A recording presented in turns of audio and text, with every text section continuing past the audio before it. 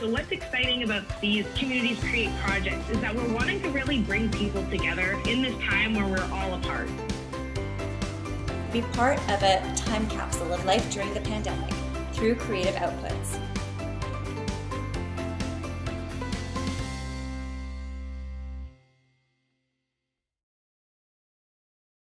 Hi everyone, I'm Ramona Pringle. I am the director of the Creative Innovation Studio at FCAT at Ryerson University.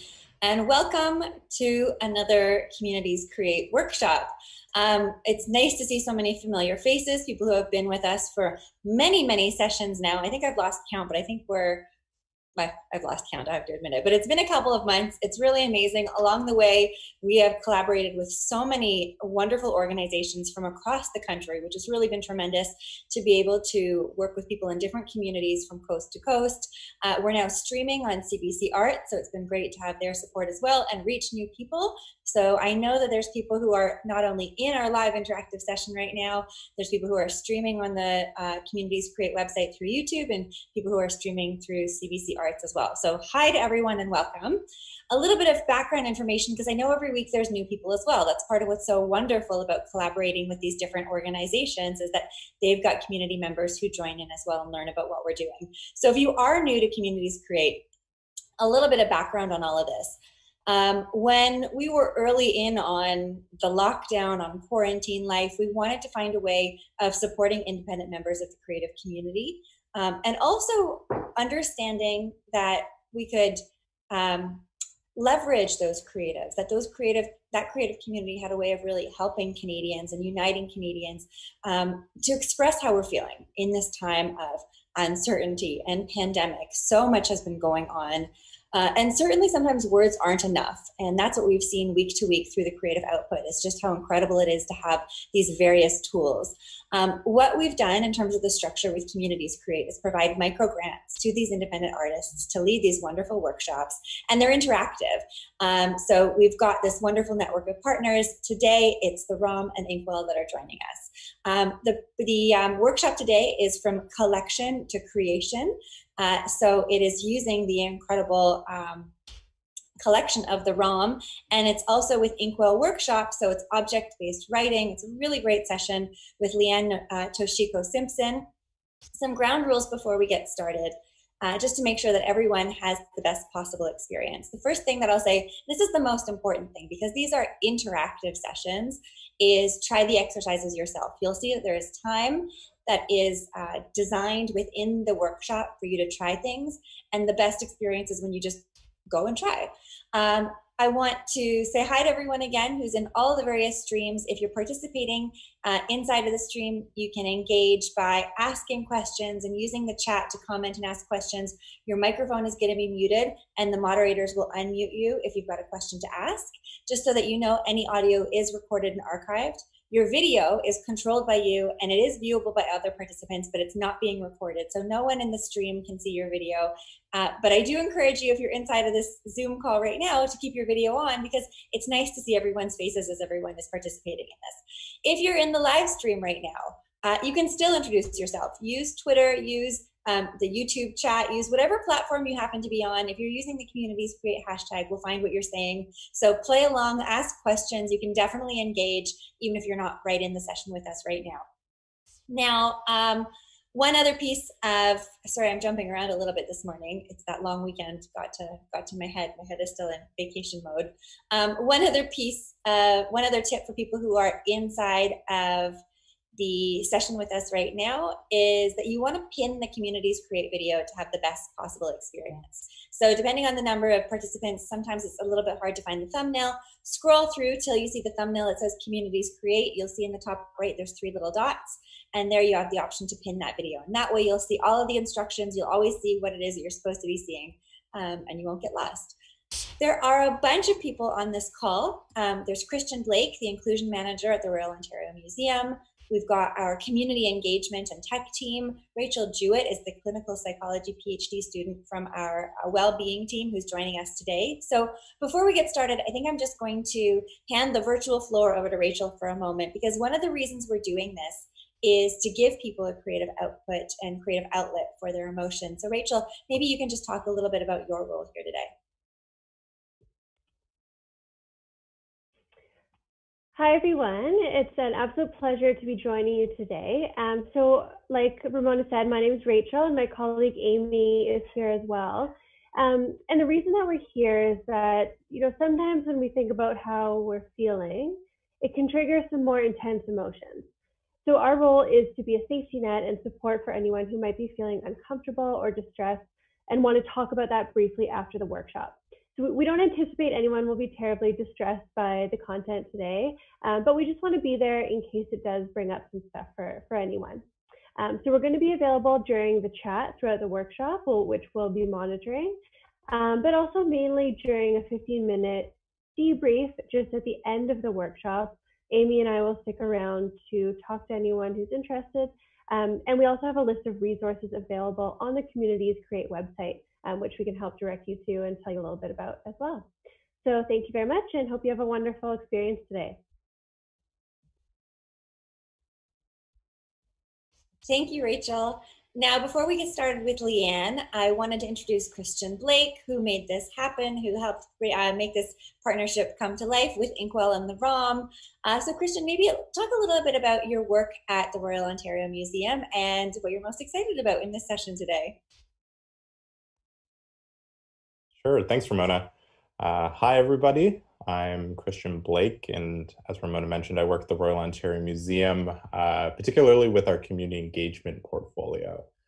And I'm thrilled today to be part of this experience with you all as we use the ROM's collections to spark your creative process. But as we take some time today to discuss the museum's collections, I want to first acknowledge the traditional caretakers of the land where the ROM is located. Even though we are far flung in our digital space, the ROM building where our collections are housed sit on the traditional territory of the Wendat, the Haudenosaunee Confederacy, and the Anishinaabeg Nation, including the Mississaugas of the Credit First Nation, since time immemorial to today. So as we get into this, I direct our intentions towards not only thinking about how we can connect with objects from the museum's collection, but also with the lands in which you all are occupying space at the moment. The thing that excites me about this, and particularly using objects as a jumping off point, is, I mean, at the ROM, we have over 6 million objects, which is a lot of stuff. But what makes those objects special is not when they're made or how much they cost, but it's the stories that we tell one another about them. Because every object has a story, and more than one. It has the story that we as a museum might tell about it. It has the way that I might think about it and talk about it. And it has the way that all of you experience and share it.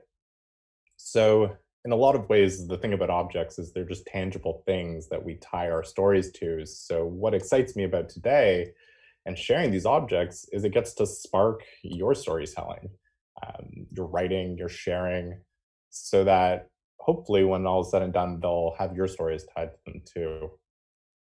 So guiding you today will be Leanne Toshiko Simpson.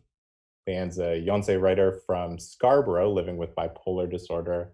She's a graduate of the University of Guelph's MFA program, where she was nominated for the Journey Prize in 2019 and named Scarborough's Emerging Writer in 2016.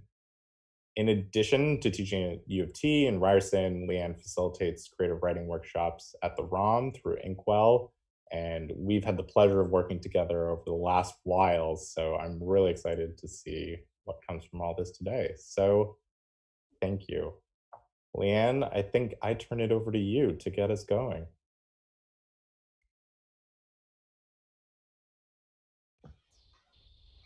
Yeah, that's great. Thank you so much, Christian. It's been a pleasure working with you. And hi, everyone.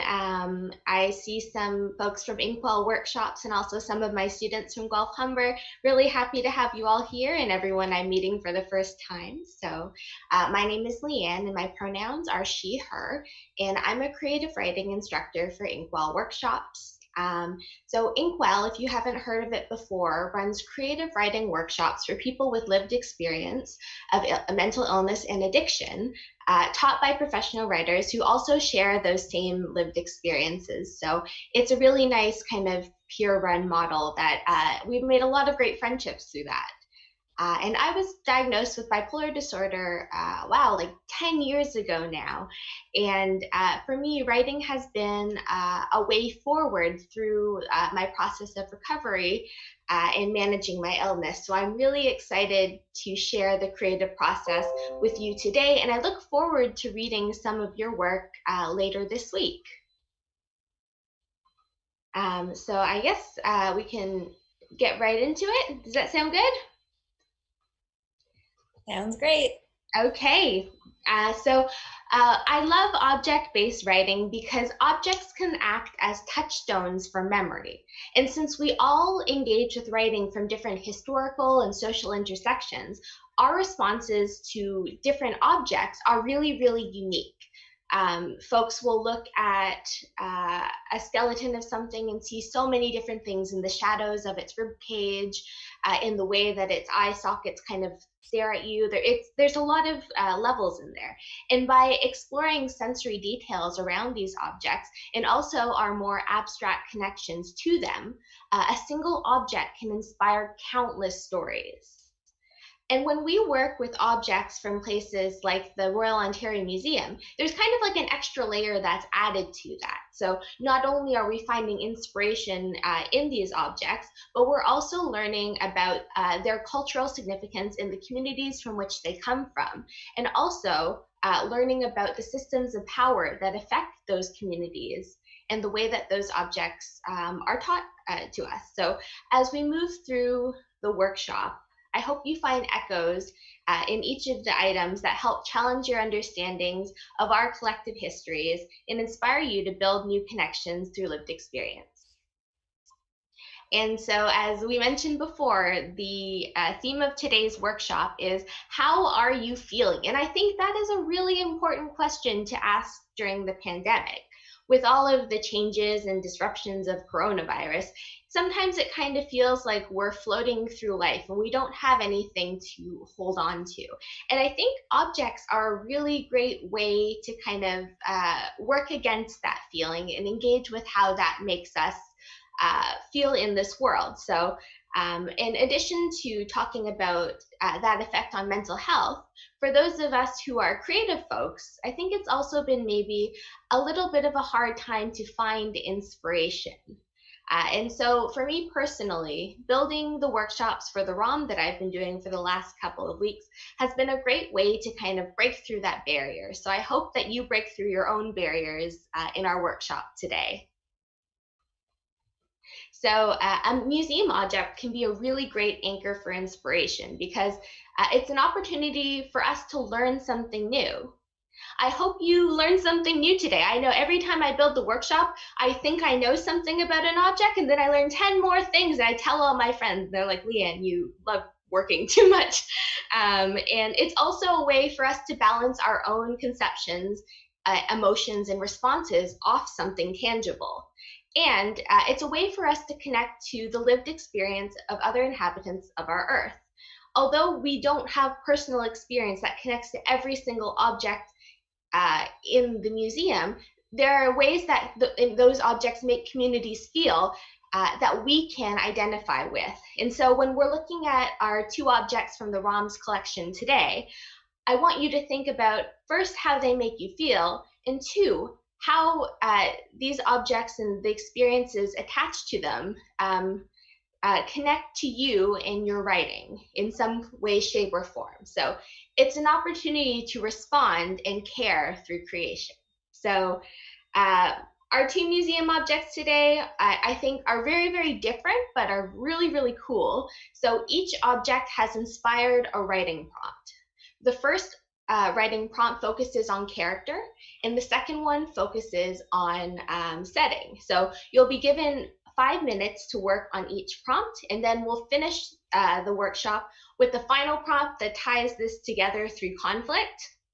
And at that point, I hope you'll have, enough pieces of the puzzle so that you'll be able to weave a larger story on your own time that maybe you want to come back and share with me on Friday. I love hearing what people come up with from the same objects. It's kind of like a prism. Everyone sees it kind of through a different light. And so I'm really excited to hear what you have to, what you've put together on Friday. So all you need for this workshop is a pen, some paper, and an open mind. And that's pretty much it. So does anyone have any questions before we get started?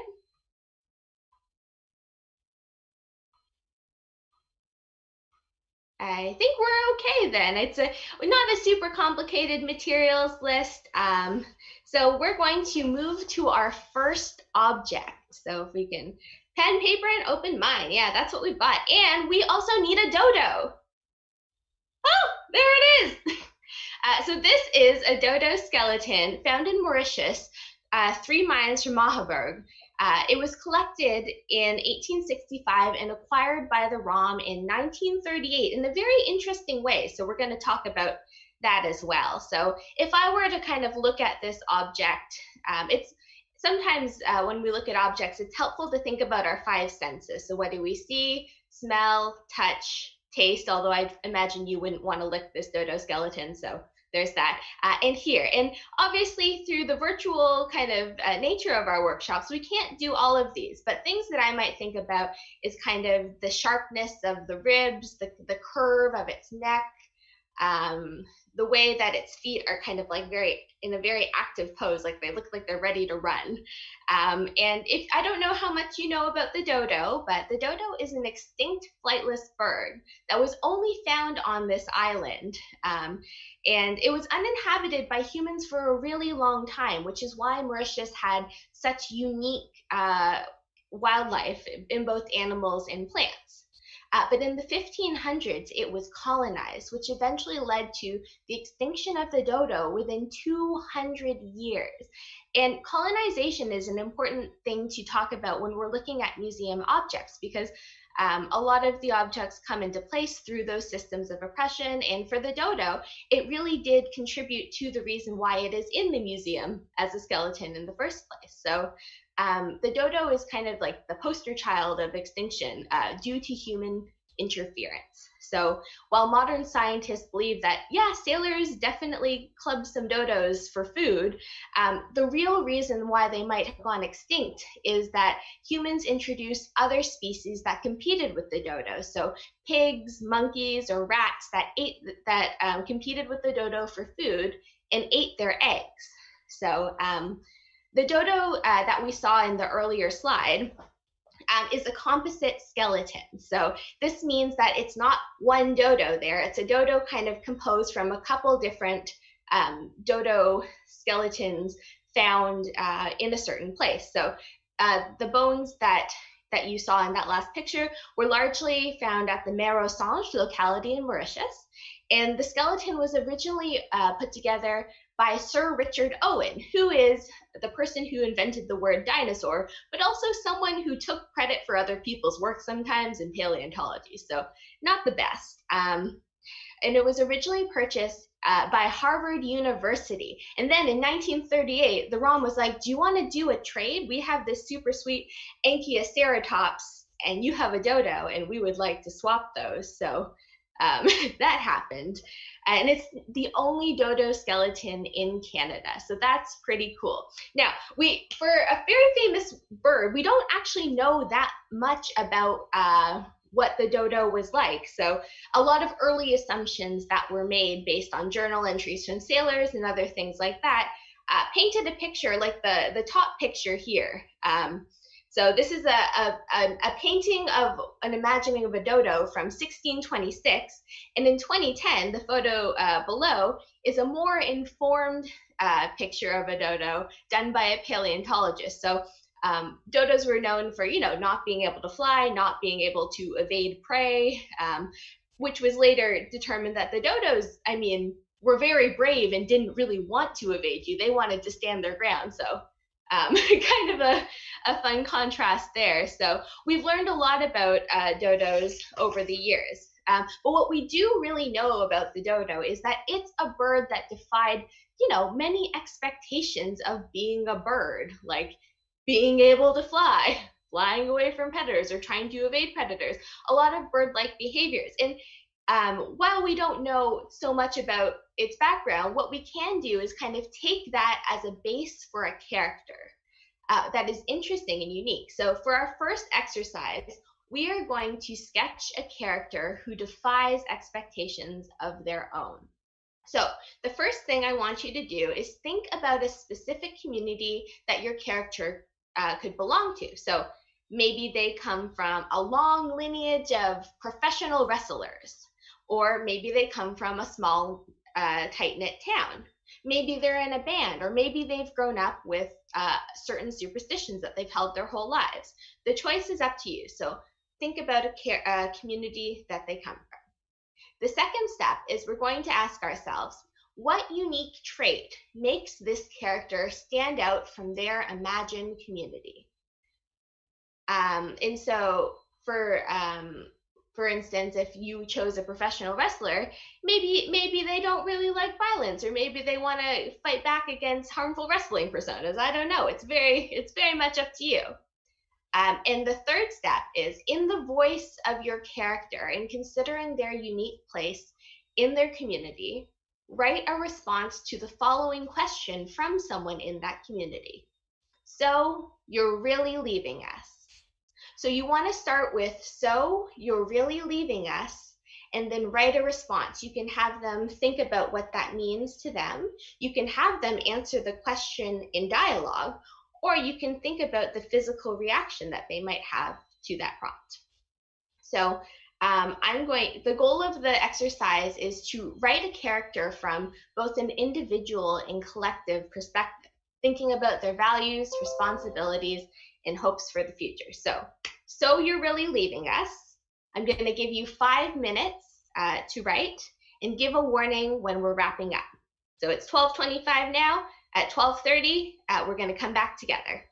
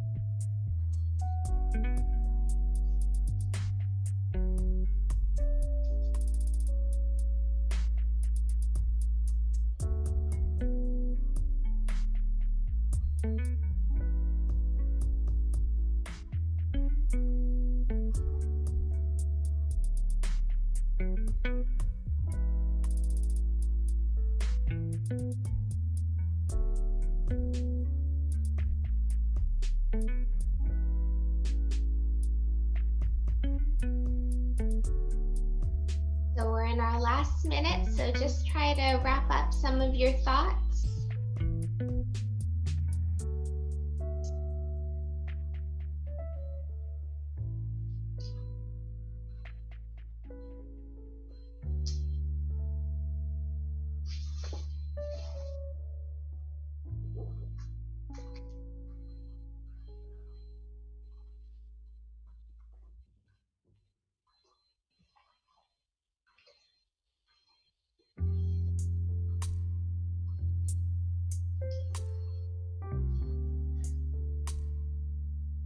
And if you didn't get to finish what you were working on, that's okay, because all of these exercises are designed so that you can keep growing them outside of the workshop, so that your creative inspiration doesn't stop after the workshop. It keeps going. So it's all right if you don't finish. Okay, so it's 12:30, so we'll come back together. And just as an example, I'm going to share what I put together. So my character, her name is Nico, and she's mixed race coming from a small town hockey family. And she wants to leave her small town and go to film school in the city. So this is the scene that I wrote, starting from, "So you're really leaving us." So you're really leaving us. Dad looked shrunken inside his North Bay Battalion jersey, drowning in the heavy mesh and glossy logo slicked to his chest. He put his beer down and looked at me expectantly. I let myself sink into the TV's roar. Brazeau deked a stumbling defenseman. I wish there was a way to dodge this question from the opposition, at least until the third period buzzer blared. It's not leaving if I was never really here, I thought, then met his eyes. My dad always taught my brothers to finish their checks, and I guess it was my turn to do the same. Just because I'm moving doesn't mean I'll stop cheering for the home team, I said, even though I knew in many ways it did. So you can see in that scene, I work in some of the characters' backstory into the conversation. When you make a character sketch, you can come up with so many details, and the character grows so big, and you can't always include all of them in your piece, and that's okay. It's good to have a knowledge of your character that extends outside of your work. Does anyone want to share in the chat what their character's qualities were or a line from their piece?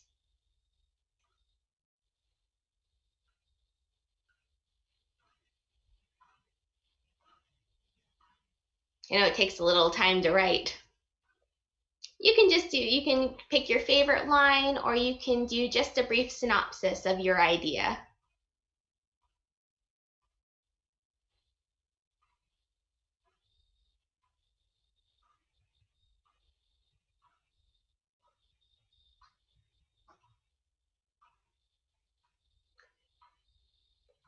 And that's okay if you don't feel like sharing yet either. It's hard to get warmed up, and I think thinking about character is a great way to get started, because so much natural conflict comes from within characters and who they are and where they came from and what their values are.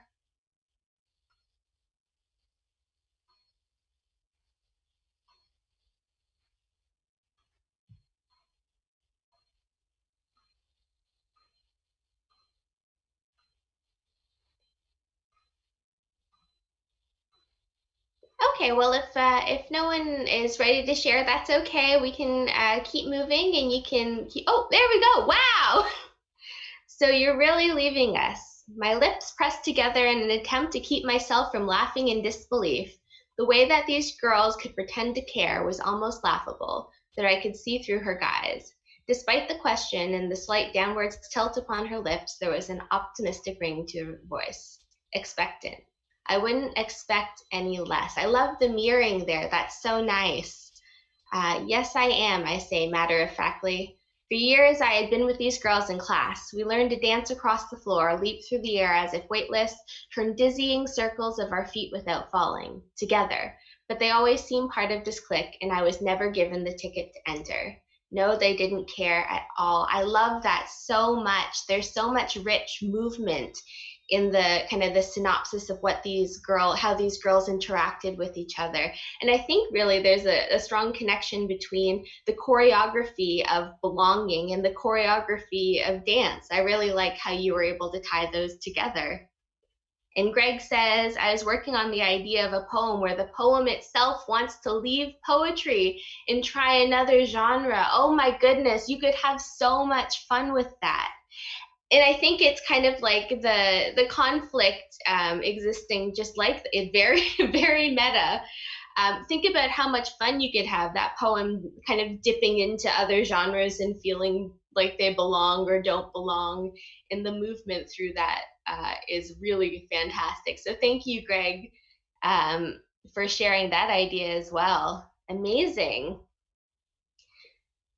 Yeah, that's a really good idea. Both of these are incredible. Thank you so much for sharing your work. And keep these characters in mind, because we're going to come back to them later. We're going to come back to these ideas. So we're going to move to the next object now, which is the Family Camera Network, which is a collaborative project that thinks about the idea of photography and family and chosen family. As is important for folks who are LGBTQ+, and personal photographs can document feelings about family, how family is defined, and connections to loved ones who can be separated due to dislocation. So this was an exhibit that was at the ROM in 2017, and it covered over 17,000 photographs, 60 albums, 37 home videos, and almost 800 other objects, as well as 42 oral history interviews. So a lot of speaking about family. And this happened from April 2016 to March 2019, so until fairly recently. And part of the reason why this is cool is because it's an example of collaborative museum work. So some of the things that are in museums, the chain of how they got to the museum often contains sources of trauma for a lot of these communities. But by doing collaborative museum work, by asking folks, how would you like to be remembered? How would you like to document this moment? You're creating museum work that is collaborative and kind of, you know, you're going to remember different things. You're going to remember a lot of joy and interesting connections. So the idea came from curator Dr. Dipali Dewan, who is an art historian and curator for the South Asian Art and Culture section of the ROM. And so she wrote that the archive is the basic building block of history.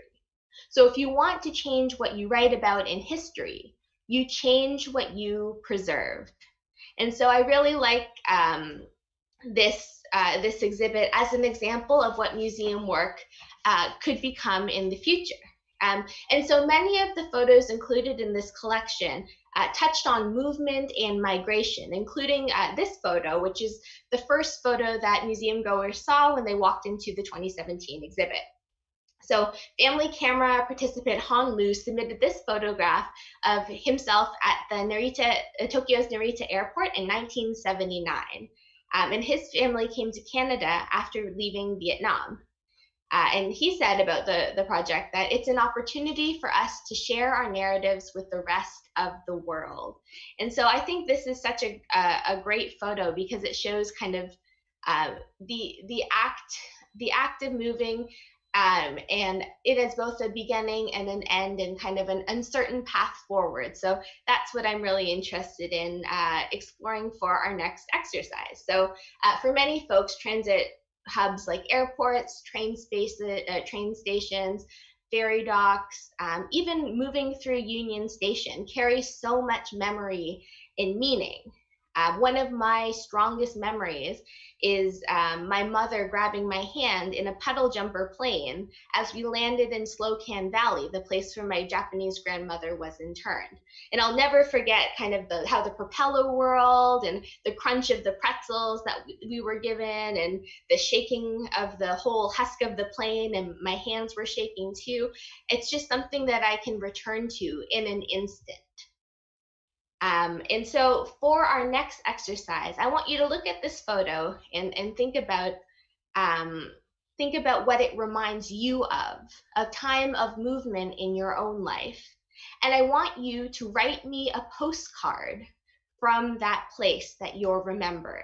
So think about the sights, smells, sounds, tastes, and emotions that you experienced in that migration space.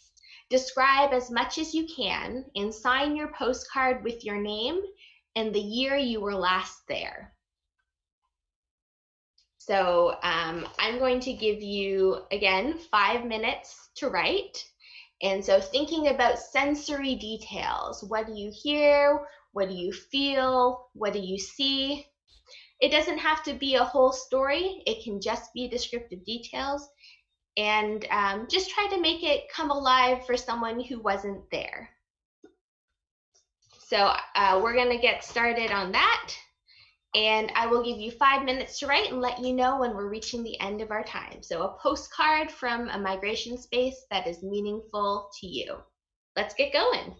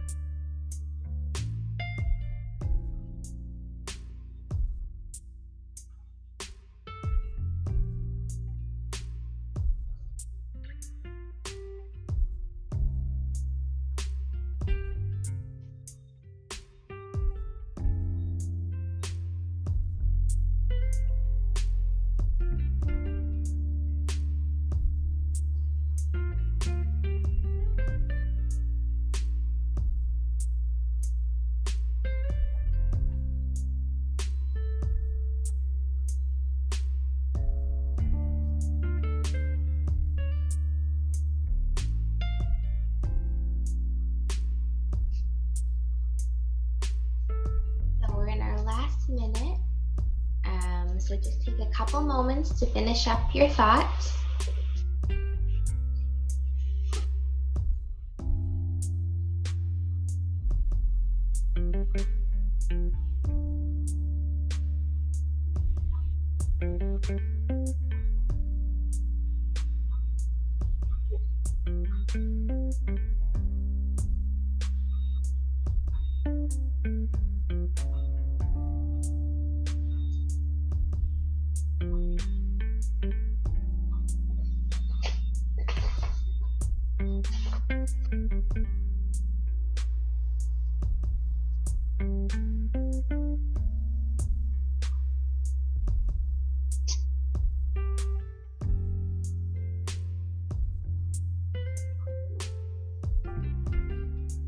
Okay, so we can come back together now, and if anyone wants to share in the chat, either you can maybe tell us the place that you were remembering, or maybe a specific detail that you wrote down when you were kind of brainstorming about that place. Or if you want to post your whole piece, that is okay too, but I'd love to see little snippets of memory come together. So if anyone has wants to contribute some of that in the chat, that would be fantastic.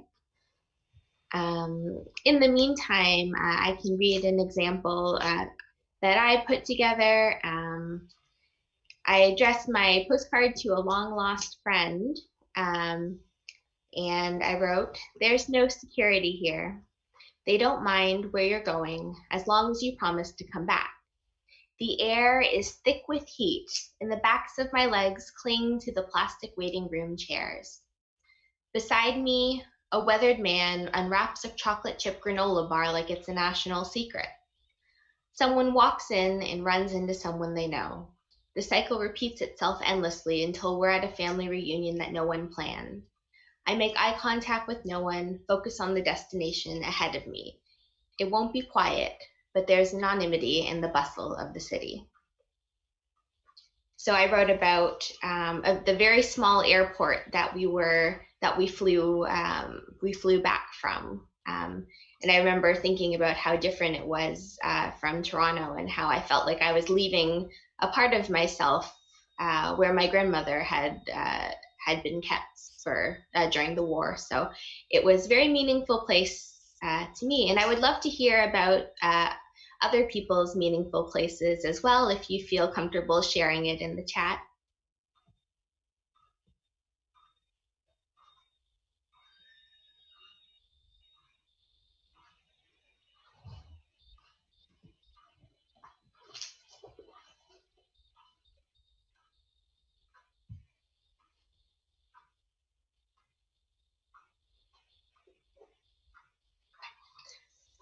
So many of us have come from so many different places that I imagine that there are tons of stories, even moving through the same place, a place like Pearson Airport, or like kind of a larger hub. So many kind of threads of story come through that place in different ways.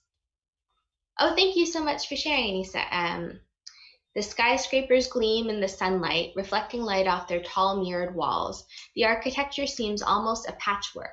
A little apartment here, dwarfed by a building complex, complemented by some nearby and artificial natural area. Each has a dash of modern in there too. The streets are bustling with people of all races and ages and genders, and it's glorious. Those are my favorite streets as well, so I love that. That sounds amazing. And where I'm wondering what place you're describing here. New York, wow. That's a city that I think the first time I've only been there one time, but it did really impact me a lot seeing it for the first time. It seems like there's so much. Aska, thank you so much for sharing, Aska. So your favorite line is, "Warehouses morph into high rises. I feel myself getting smaller, not from fear, but from being humbled." And you're talking about looking out the window on my way downtown for the first time from the GO bus, the good old GO bus. It really gets you where you need to go. And I love the idea of warehouses morphing. Like, it kind of makes it feels kind of almost unnatural and kind of like spec-ficky in that way. And I love that kind of mood for the city. So thank you very much, Aska, for sharing your work as well. Does anyone else want to share before we move to our last exercise? Oh, Sebastian, this is wonderful. So you wrote about your trip to the Dominican with friends, your first time traveling without family, and you were nervous and excited. And yes, that is a very, I think, strong feeling to have, kind of moving by yourself through unfamiliar places for the first time. Cal, thank you so much for sharing as well. Oh, and here we have such a great kind of collection of images. My sister's red snowsuit, the flash of another tobogganer in flight. I love flight. That's such a great word there. The color cold in our nostrils, white everywhere crunching. Wind moves over my Vaseline covered face. An onslaught upward, hilly hopefuls for the downslide. Cal, 1978. In 1978, you have such a clear memory of this. It's really like, this is a very vivid collection of images. And I'm so glad that you took us back to that moment with you. Thank you very much, Cal. So these were all amazing. And I hope that we're going to move to our final exercise now, which will bring these elements together. So for our final exercise, we are going to take the character that we created in the first exercise in the setting that we imagined in our second, and try and put them into conversation together. So in the dodo exercise, our character told someone from their community that they were leaving. And so now I want you to imagine them in a migration space, either leaving the place where they were, or arriving in a new place. So here's the steps for this scene. So we're going to open the scene with the hustle and bustle of this space. So you might want to think of a couple details that you wrote down in your list in the last exercise and try and put them into the story. Next, your character realizes that they've forgotten something special to them and they can't go back to get it. And finally, as your character comes to terms with the fact that they must move forward on their own and make a new start, the scene finishes with words of strength from an unexpected place. So that might be an advertisement on the subway, a text from a long-lost friend, a kind greeting of a flight attendant, whatever feels natural to you. So you're going to put the scene together with opening with a detail about the place that your character is in, the realization that they've forgotten something important, and then finding kind of the wisdom to move forward from an unexpected place. And the hope for this is that if you really wanted to, you could make this into a larger story. Stories don't always need huge amounts of conflict. There doesn't always have to be like an accident, or like sometimes the best stories are kind of just little moments of conflict where characters break and grow. And I think that this is kind of one of those moments. So scene, they've forgotten something, and they move forward with unexpected wisdom. Does that sound good? Okay, I'm going to give you 5 minutes for this, and then we'll come back together and kind of wrap up our workshop together. Sound good? Okay, let's go to the music.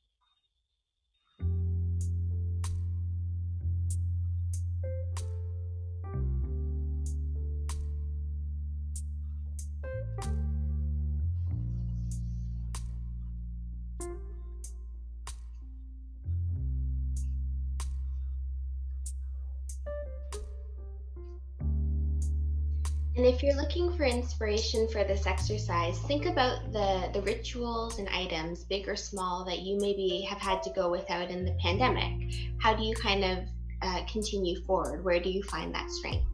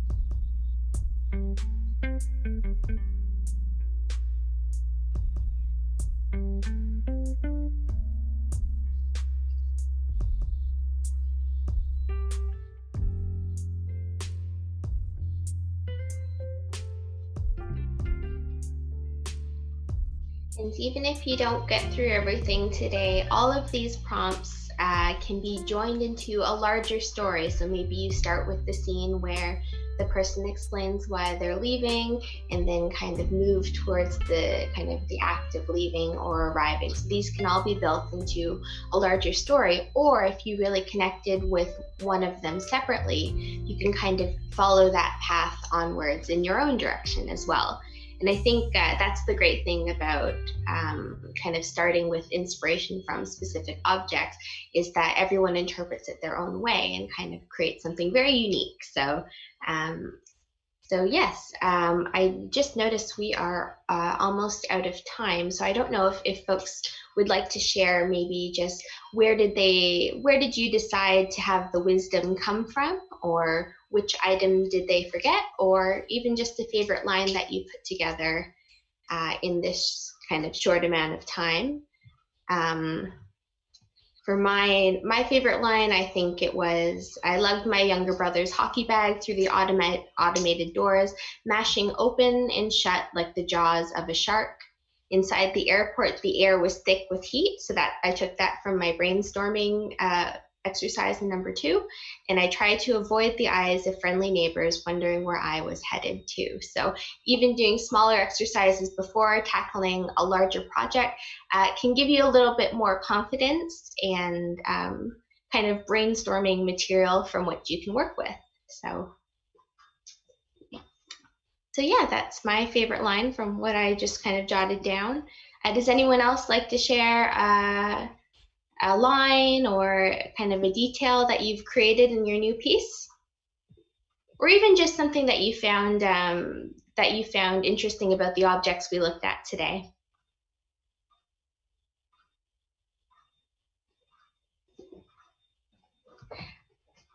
And while you're kind of thinking that over, feel free to jot that in the chat. But writing in kind of objects are great, whether they come from museums or not. Even if you search through your junk drawer or forgotten bookshelf or the back of your closet, you'll find things that inspire memories that you've kind of put away for a long time. And even from our childhood, we're always collecting things and curating kind of everything around us. So I think it's object-based writing is really helpful when you're facing any sort of kind of upheaval or difficulty creatively. It's a great place to start, because sometimes all you need is a place to start.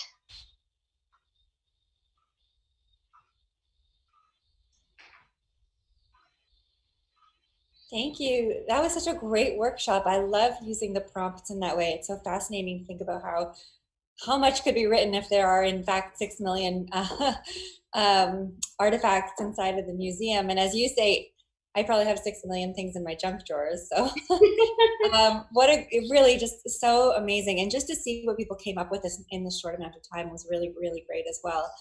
Are we doing a reading party on Friday? Are we going to regroup to see what people have done?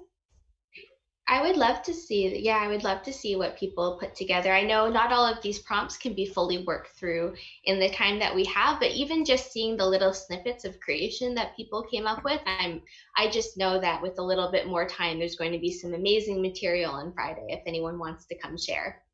Absolutely, that's great. So one of the things that we see is that, sometimes, the workshop is just to get started. It's just to get past writer's block. It's just to get that little bit of inspiration. It's just to get something onto the page and to see that you can get started. That's why we really encourage people to be hands-on and to try things out in real time. There's definitely something to be said for having a week to try and flesh things out a little bit. And we know sometimes it takes a little bit longer, but we have these weekly check-ins, these virtual parties, we call them, with our artists. And they're really wonderful because you get to have a little bit of feedback. So Leanne will be able to give you some feedback on what you've written if you get things to us beforehand.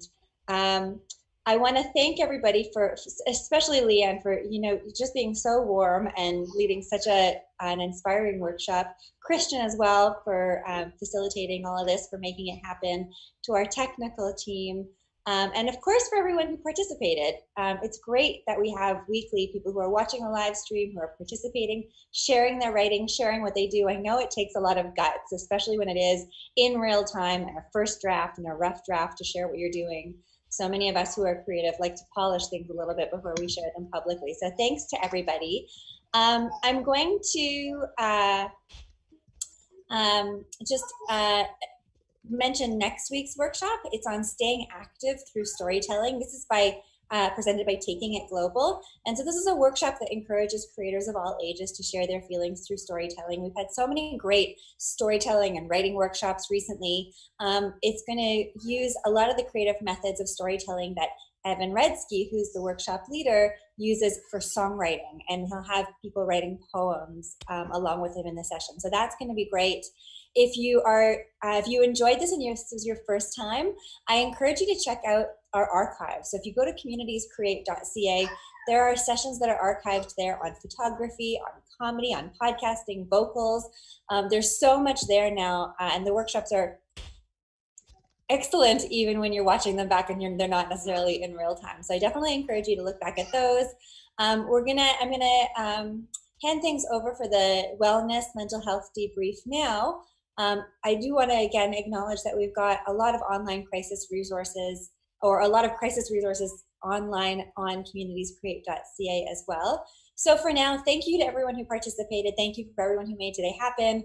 I can't wait to see what everyone has done.